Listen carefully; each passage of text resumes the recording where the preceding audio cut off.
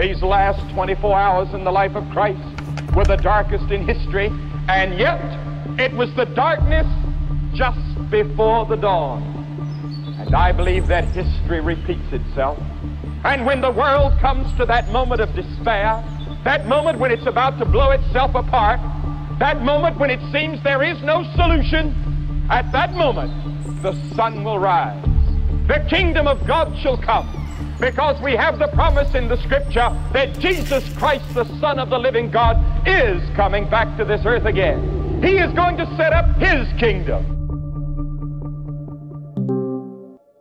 And then shall the prayer be answered that he prayed in the Lord's Prayer, thy kingdom come. His kingdom shall rule. But before the triumph, before the crown, before the kingdom, before the victory, there had to come the suffering. There had to come the cross.